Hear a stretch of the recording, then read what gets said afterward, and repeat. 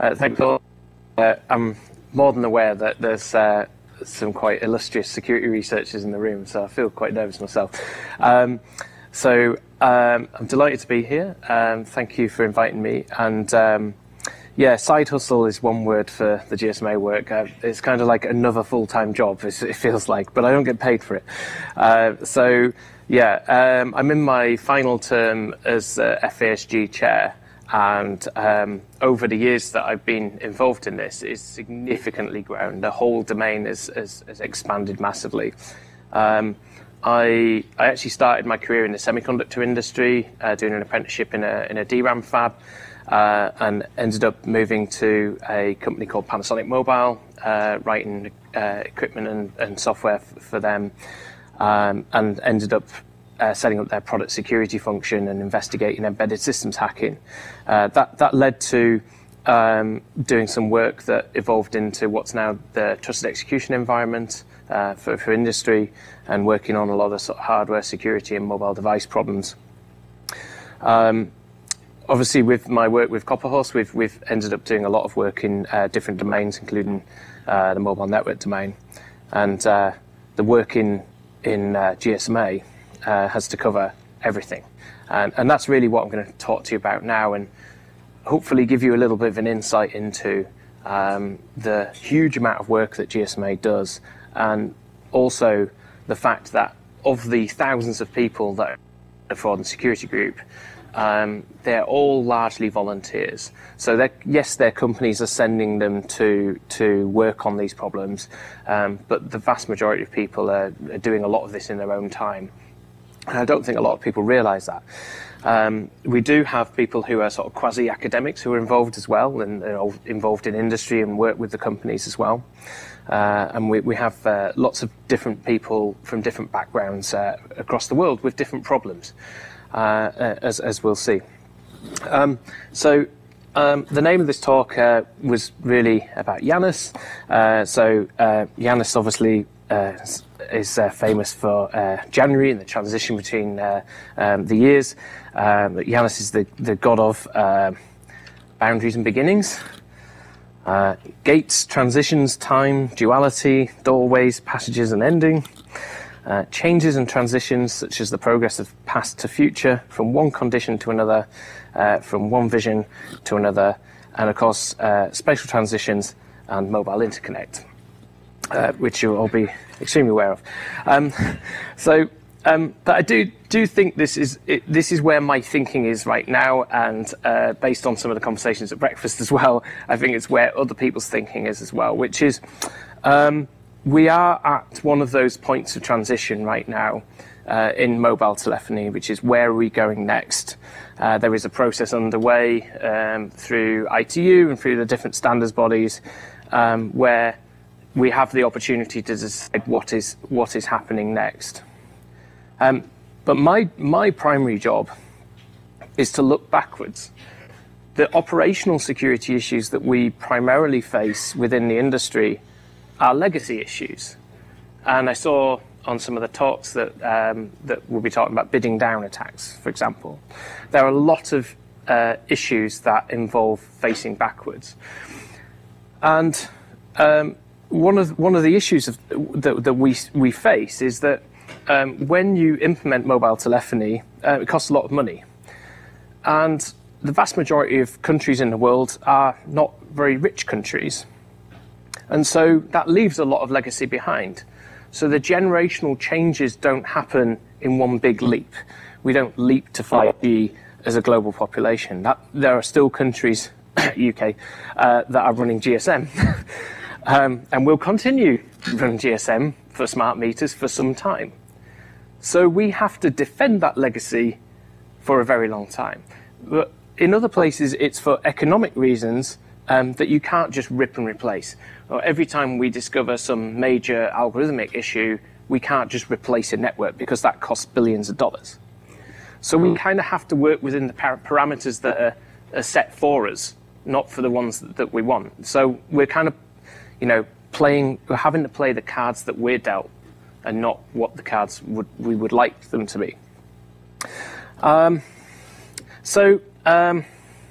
the This is a picture of the Temple of Janus, which is in Rome, and they left the gates open in times of war.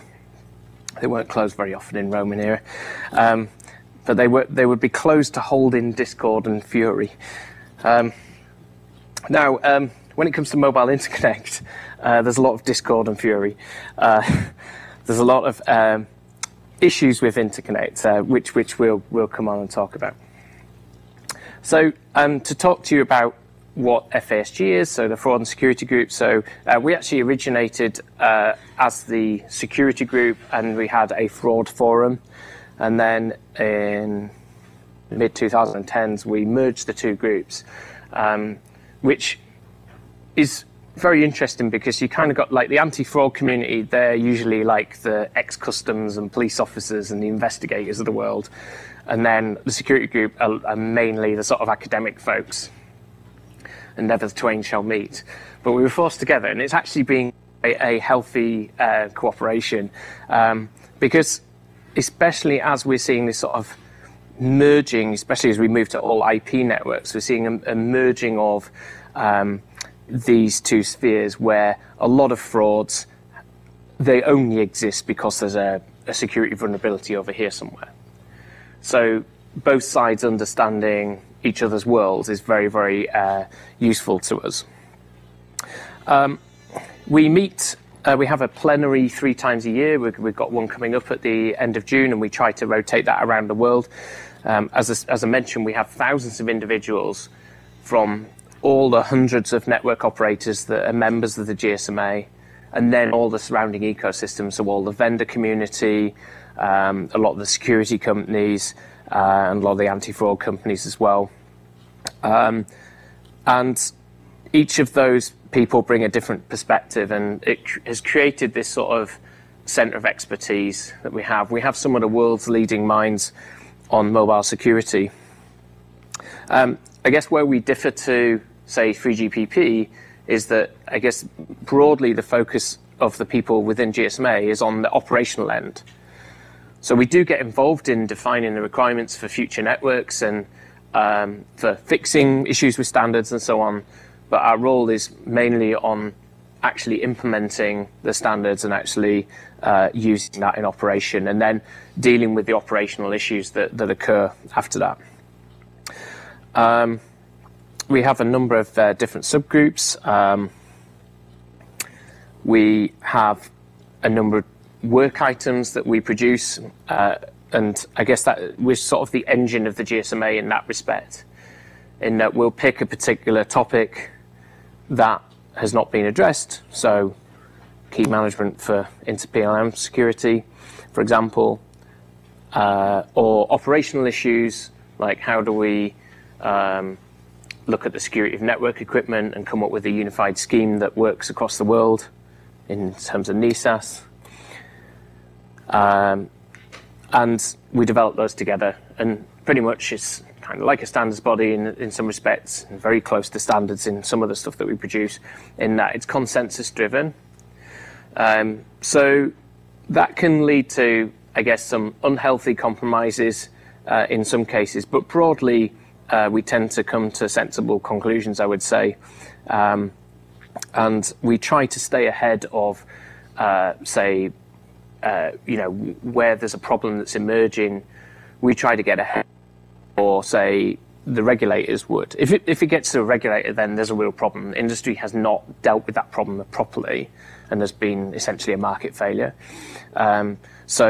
But I think the general problem is, as this space expands massively, there are so many challenges that we face, and there are only so many people to deal with those issues and to consider them in detail, that we end up with a sort of capacity issue. And then on top of that, you end up with a lot of security regulation anyway. So trying to manage that is pretty tough. But the way that we work is that 4 companies have to come up with the requirement for starting a piece of work, and then obviously we have to have a continued support for that work, and that's really what governs what starts and what doesn't start. Obviously, the industry reputation is an issue. it's a useful tool for me, actually, to be honest, to help to drive forward things that we need to do. As I mentioned, mostly those people, security is one of those areas that it drives passionate people. People believe in it. They want to help consumers. They want to help protect people. And so it's not particularly difficult to get people on board in the group to help to push things through. But of course, there is a lot of media attention on security issues these days, and sometimes maybe unfairly. It can be frustrating when you've worked on something for years and the kind of press gets the wrong end of the stick and implies that there's nothing being done. And sometimes you can't say anything about that at the time. Also, I think if I go back to some of the issues I've worked on before, for example, with IMEI security, so device identity protection. When I was working at Panasonic, we would spend a huge amount of time investigating what hacking was going on, disrupting those hacking groups and so on. But at the end of the day, if one of those hacks got through and started to be sold, then the argument is, of course, that the security is broken. It doesn't, people don't see the months and months of research that's gone on in the criminal community to get to that point, years in some cases. And it's an extremely difficult job. But, you have to accept that at the end of the day, if a shop is selling a tool for removing SIM locks or for reprogramming the IMEI, that is the actual outcome. It is a security failure. And nothing that you did in that process to disrupt that or to delay it changes the fact that there's the point of security failure is that this tool is available in the shops. And it costs £10 for somebody to change an IMEI number. So it's very difficult. And certainly, I think I've tried to educate, for example, the police on IMEI security and mobile theft about that whole pyramid of criminality that exists, going up towards the guys who are really doing the smart work on the embedded systems hacking side. I've also pointed out to them that if you take out the top of that pyramid, then the rest of that criminal tree doesn't exist. And there's a real future question how we can tackle the criminal tools, some of which creates very great harm. And I guess it kind of links to the grey market for 0 days and so on. And also things like spyware. So this is something that is a big challenge to us right now, and I'm going to cover in a minute. So we have the way that the group works is we have 4 main subgroups. Actually, another one where we're just electing the chair at the moment, which is an intelligence group. So actually, about 50% of what we do is sharing security intelligence and fraud intelligence. And we're just reconstituting that group now. We have some regional interest groups. And I think one important thing to say about fraud, for example, is that it's often very localized. It's localized in the MOs that are used. So, for example, the issue of virtual kidnapping. So does everyone know what virtual kidnapping is? No? Okay, so virtual kidnapping is where it's often actually originating in prisons. Somebody makes a call to just a random number and then pretends that they've kidnapped that person's child, and then they have another prisoner or themselves in the background doing muffled screaming. And it's really, really interesting because it's a very, very simple scam to implement, but it kind of tricks people psychologically very quickly, and people fall for it. And because they're tied up on the phone, they also aren't usually able to go and validate. They can't make another call to check that their daughter is well. And of course, it doesn't matter if they hit a few people that don't have kids or whatever. They just need to get the 1 in 100. And then the scam takes place from there. So then there's money transferred and so on. But it's actually quite a localized thing. It's localized particularly to Latin America. It's spread into the United States, but it's not something really that we see on a broad basis in Europe. And the same applies to other things. Some of it's technology based. So obviously mobile money for the unbanked. Tools like M-Pay are often used in sub-Saharan Africa and places like Afghanistan. Then they're not used in Western countries like the UK or Germany or US. And so there are particular frauds that emerge in particular regions, and those regional focus groups are really useful in terms of helping to understand triage and share that intelligence and the actions and how to deal with those issues. I'm going to touch on each one of these areas. Just to say that all of those chairs work extremely hard and mostly in their free time. So our work items are focused by, I guess, technical domain, there are different ways you can group these things. I did think about reordering the groups into some other domain, but we end up in this. We usually end up in this kind of grouping. So security assurance covers both network equipment. It also covers SIM assurance as well, and now eSIM assurance. That's what the working group's responsible for. And then what we've also done is set up certain operational things where we ask the GSMA, please can you provide staff to manage this particular service? So one of those is CVD. I know some of you are very well aware of the GSMA CVD scheme. I'll come back to this, but that is an operational service that we ask the GSMA to run, and Roger, who's at the back there, is the guy that's running that. And that is, we have the CVD committee, which is also staffed by the members and the experts and the members. We also have this TISAC, which is the Telecoms ISAC, which is a way of sharing, I guess, automated intelligence and indicators of compromise and trying to, I guess, revolutionize the way that intelligence is shared. Because traditionally, intelligence would be shared bilaterally between people that, the head of security of this company to the head of security of that company, or the head of fraud, or at our regular meetings face-to-face. But there's really a latency issue there. And the same with some of the intelligence we used to share about, for example, bad numbers. It won't surprise you that, those numbers were shared around in Excel sheets, and someone would sit on them for weeks. And then they're classed as hot numbers, which I found a bit ironic because they were pretty much stone cold in some cases by the time they actually got to the people who needed them. And I think this is not just our industry. This is inherent in any industry that is quite old, I guess, that they need to revolutionize that, because the attackers are using machine assistance. Things change rapidly, particularly things like MSI SDNs for phone numbers. In a lot of cases, there's no real person behind that number. The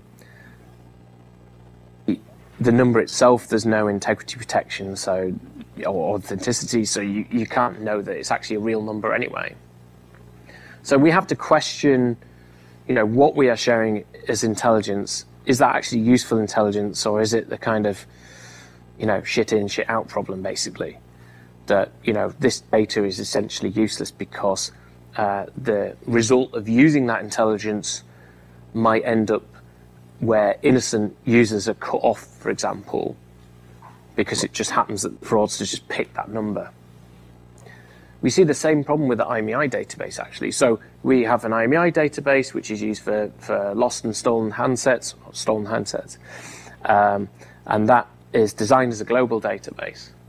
But there is a reluctance by some countries and some members to use that data. And that actually, the core of that goes back down to, again, what is an IMEI number? An IMEI number, yes, it's defined, but if I create a counterfeit device, a Shanzai device, I can just pick any number I want and put that in there.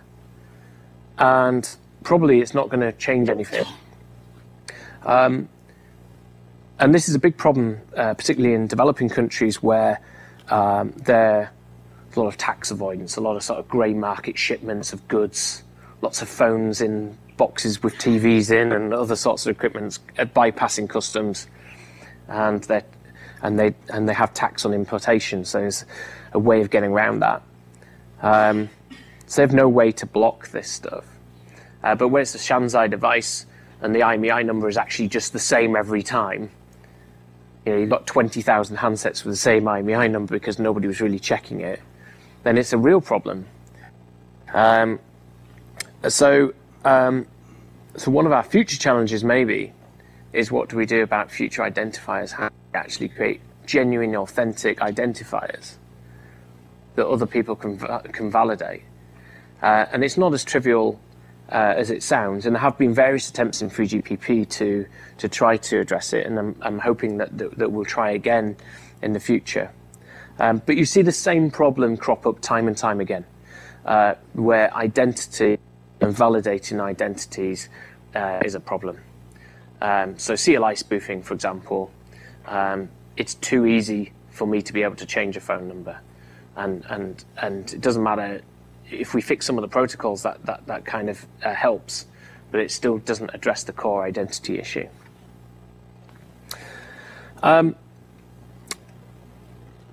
So I briefly mentioned that obviously the threat landscape now is ginormous. If you think about a mobile phone, if we go back to, I don't know, the late 90s, the only things that we were really bothered were abuse of subscription, so people stealing, calls or making premium rate calls, maybe some messaging issues of SMS. The phone books were stored on the SIM, maybe 10 numbers, maybe a bit more. It looks like actually quite a golden era for we thought the security problems then were hard. And yeah, they were hard because we didn't necessarily have the technology to fix stuff. Like, for example, on my side, trying to protect data on a mobile handset, we didn't have any hardware security. There was no way we could implement stuff. That's actually why the SIM card exists, actually, is because there was no really trustable way of doing secure hardware that was also going to meet the processing and execution requirements. That's how we originated. That's how we originated with the SIM in the 1980s. The same for air interface security. We're limited by the technical capabilities. So it's all well and good for people to laugh and go, oh, 56-bit keys, what were they thinking? Well, they were thinking that was state of the art at the time, to be honest with you. They're also thinking in an environment where the telcos were essentially just becoming privatized. The prevailing thing at the time was essentially that nation states would run the telco and all the baggage that went with that. Export controls and so on. The history is very, very different. The other kind of history that we also have is actually going back to the days of the telegraph. And actually even go back further, right? So we can, I sometimes talk about, very historical things. So, do you think Caesar would be concerned that we're still using a Caesar shift cipher in some applications in 2023? Do you think he would be surprised? I think so.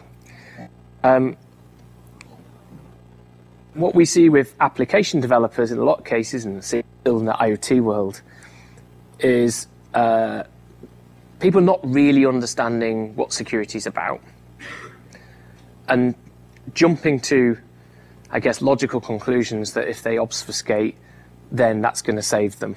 And of course it isn't. We know it's not going to.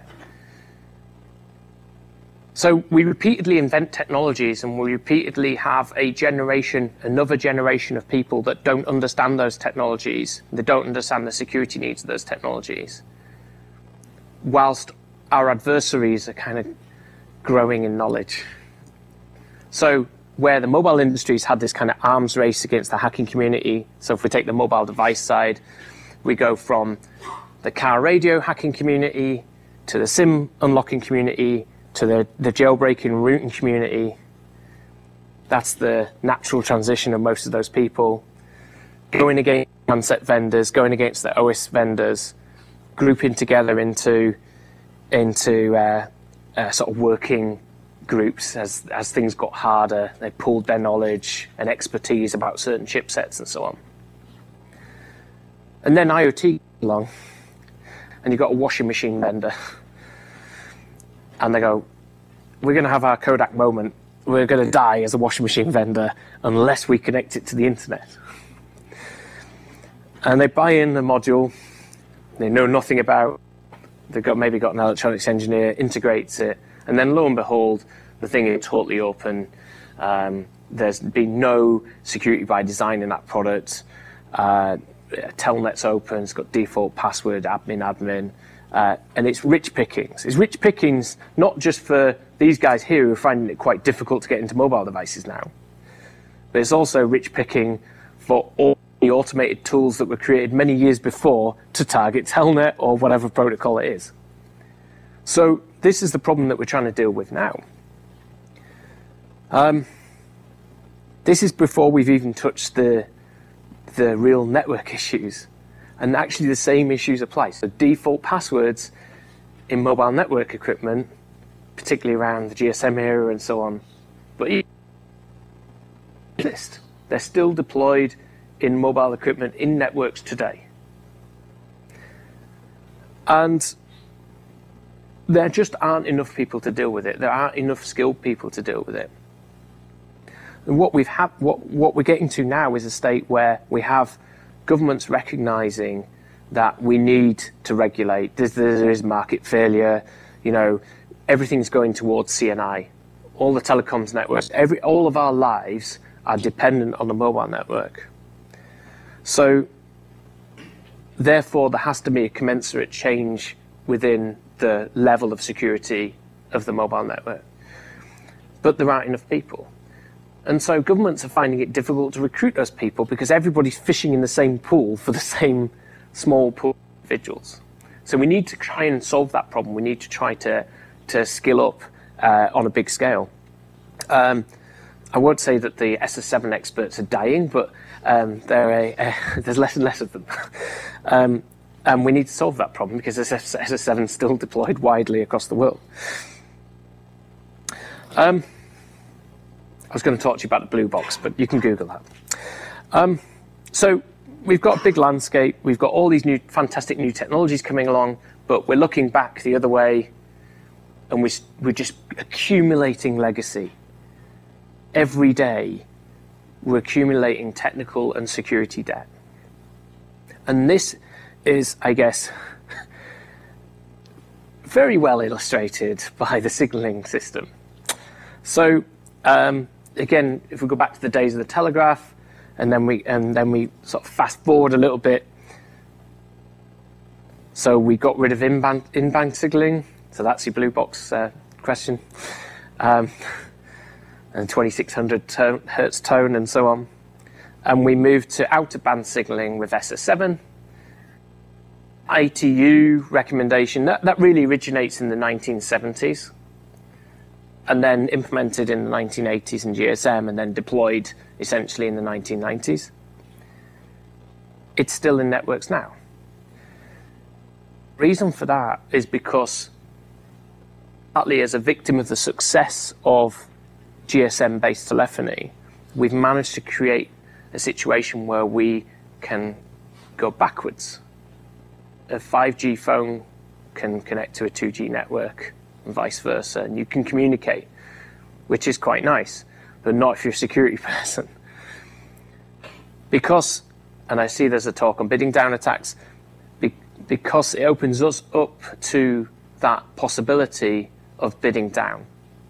So as an attacker, if I want to attack the air interface, and I want to push a device onto 2G, there are a number of different ways I can do it. I might want to, say, jam the LTE frequencies, push that device towards 2G. I might want to change the transmit power. And why am I trying to push that device onto 2G? Does anyone know? Sorry, it's a bit too early in it. lack of mutual authentication, right? So that's the main reason. So the problem that we've got as we fix bugs in equipment, but to fix bugs in standards often means a generational shift. We need to wait for that next big shift. So 3G introduced mutual authentication. So for a false base station, or Stingray as some people would have called them, but for a false base station attack, to push it down to 2G, then you can start to look at stealing keys. And this is an issue.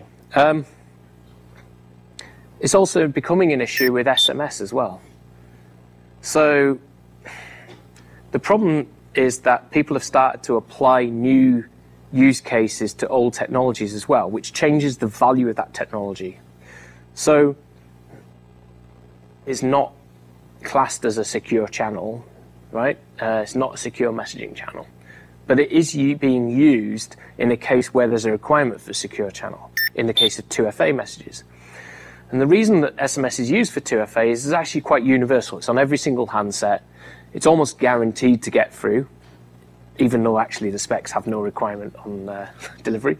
But it's actually universally used, and that's why it's useful as a channel for 2FA. And there is a big debate, which I won't go into, about whether it's better to have 2FA or not. Because if you only have a password, then the password's vulnerable to credential stuffing and so on. And actually having any kind of 2FA might be better than having the password.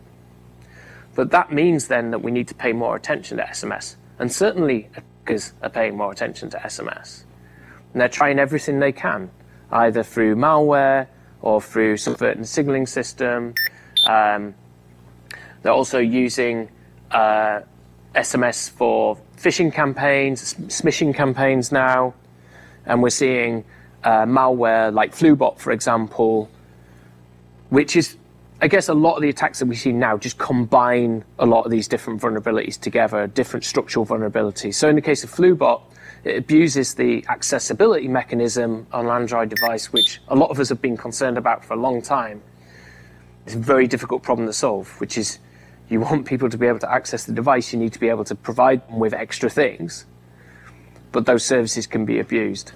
And I did see something the other day, actually, that that kind of provides a neater way out of that problem, actually, which is notifications about when accessibility services are being used on the device. But whether that communicates it well enough to the user, I don't know. But in the case of FluBot, it was therefore able to abuse the SMS function and then spread its merry way with its smishing messages. Combined also with, I was going to use AI. I won't use AI. Auto-generated domains. So very high frequency, rapid generation domains, very difficult to shoot down. And I think the scale of what is available to an attacker now in terms of the sort of general toolkit is absolutely incredible. And so when you push that towards the legacy stuff,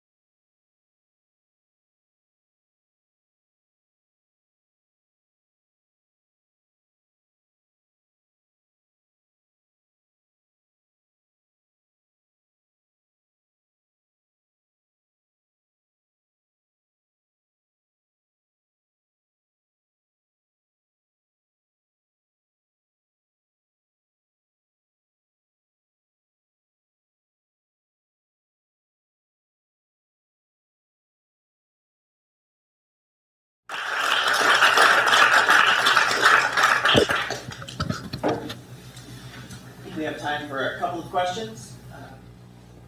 I saw Guevara first.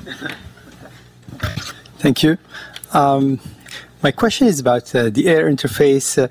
Initially you talked about the bidding down, and an adversary could jam, for example, LTE and so on. And then later in the talk, you talk about self-organizing networks. So my question is, in academia, people have been designing lots of very sophisticated attacks, very low power, targeting specific signaling and so on. So how much do you see of any attacks on the air interface? And then are they sophisticated, or they're fairly simple, like jamming LTE? Well, in a lot of cases, those kind of things that happen beyond the base station aren't seen, and so you end up with anecdotes. For example, I guess the most recent one was the false base station in the back of the taxi in Paris that it blew up. We do also see where it's being commoditized for fraud. For example, we call SMS blasters using false base stations. The aim there is to push out phishing messages or illegal content in that particular country. We also see the use of SIM boxes for fraud as well. But typically the radio path stuff is very difficult to detect. Okay. Well, thank you very much, and thank you for the talk. Very nice. Any other questions? Thank you for the talk. You mentioned briefly about post-quantum, and you have been looking into that. So I was curious about that. So whether you are looking at, or whether or not you have a specific preferences, or which post-quantum algorithms are going to work better for cellular systems, whether or not you are actually trust the NIST standardized algorithms, or you are looking at certain types of algorithms, whether or not you are looking at the certificate parts, the challenges of the post-quantum certificate. So I was curious to learn about what you are doing in that direction. Thank you. So there's a couple of activities that are happening in GSMA. So we have the post-quantum telecoms task force, essentially, which is being led by IBM and Vodafone. And they've produced a couple of white papers on this to sort of explore space, but they recognise obviously that ETSI have done a lot of work under Matt Campagna from AWS that is absolutely fantastic in terms of, the first step is actually understanding your own network, where you're vulnerable, whether it's the SIMs or whether it's particular equipment you've got, and where stuff will have to be replaced, or where the essentially there's some crypto agility for you to be able to move up to support those algorithm libraries, because that's the reality. Now, obviously, the concern you mentioned about, for example, the NIST algorithms, there was obviously that incident where one of the candidate algorithms was broken. And I think that's a wake-up call, which is we could wheel all this stuff out and it could suddenly be broken. That has happened before. So it's just ensuring the practical elements of this at the moment, which is it available to us? Is it available in that suite of algorithms that we can choose? And that's, in some spaces it's easier, like for example cloud services, makes our lives a lot easier, in other places a lot more difficult. For example, protocols where you have to change key lengths. Some protocols you just cannot change. So those are the challenges that we really face, I think. And it's really at the identification stage. We don't know what the timeline is. There are some people that will say the timeline is 10 years, there are other people that say, oh, we've only got 3 years. The truth is no one knows, actually. But it's not a Y2K issue, we just don't know, and I think we're just trying to prepare on a steady timeline without the sort of alarmism. Thank you.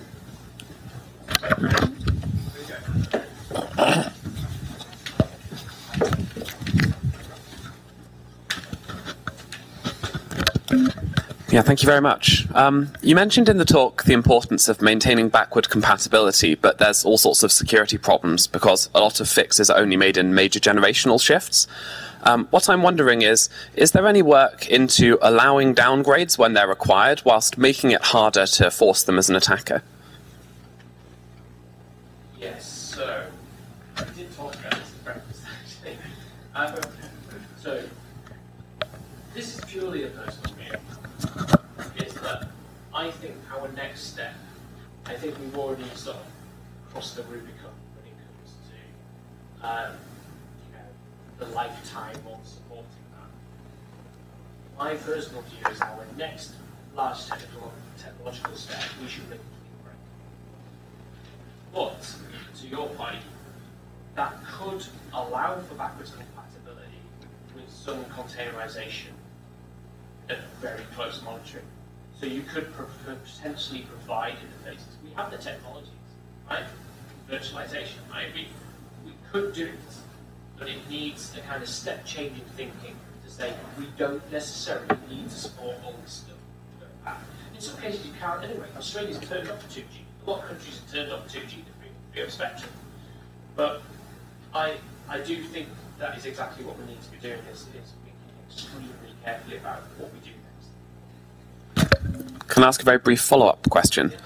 Is it possible to have end-user devices enter some kind of security mode where they'll selectively only target a specific generation of telecommunications technology? Or is this baked into the standard somehow? So if you go to that, people say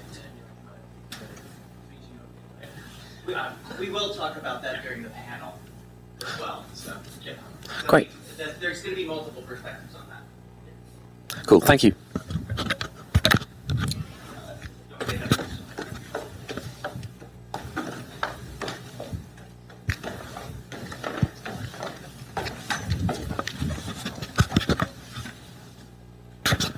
Because I heard many things in which was so surprising. I just want you to repeat what you said in the morning. So, can you confirm what's the meaning of getting the CVD number? What the meaning of Getting the CVD number. CVD number. oh, right, okay. So, I'll come back to you on that. And it seems so. The further question.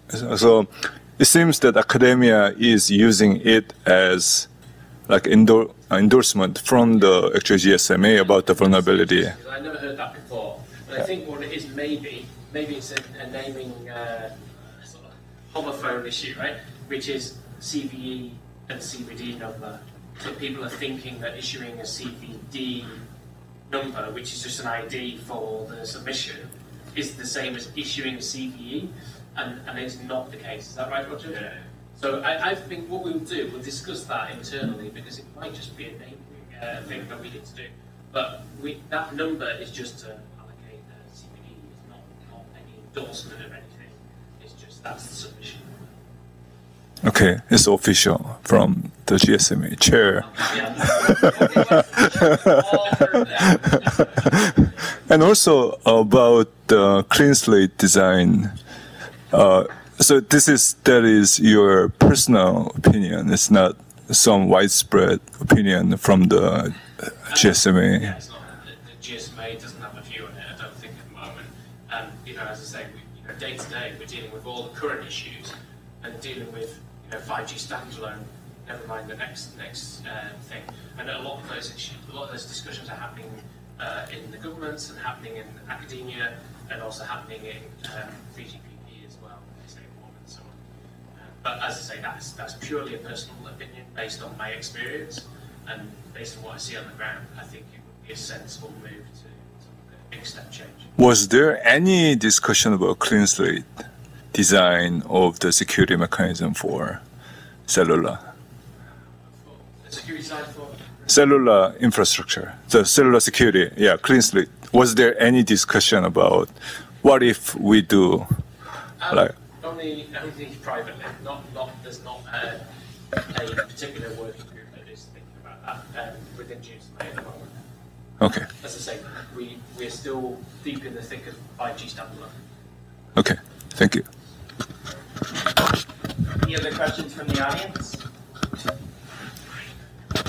Thank you for the talk. It was fantastic and enlightening. So I was wondering whether group to train lesser expert network operators to kind of not use this default passwords, because this seems like a problem keeps repeating. So what active this is a general educational problem for the world, right?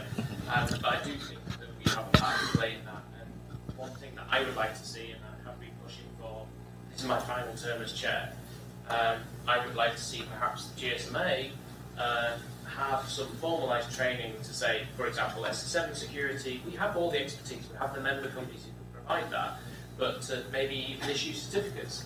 But one of the other challenges is that the smaller operators, the abstraction away from operations to actual technical side is meant that there's been a brain drain. So some people deploy networks with no understanding, and they're reliant on the vendors to maintain their security. And I think that is a challenge that we have, is that it's not just our industry, but there are others too. I think that abstraction away, and they just don't know how it works. And that's where the criminals and the attackers get away with it. I mean, so it's a lot like FIFA. When you kind of have grassroots reach, then you can have more impact. You get more visibility. Yeah, 100%. And we've seen that as well, actually, post-COVID, where we assisted with our virtual meetings, that we got more and more participation, particularly from countries where people just can't afford to travel to meetings. And I really want to continue that. So I'd be happy to talk to you about that actually offline, because it's something that I really think we could help with, and it will help to solve a lot of security issues. Education, as we know, is very important. Thank you. So we are just about finished with this session.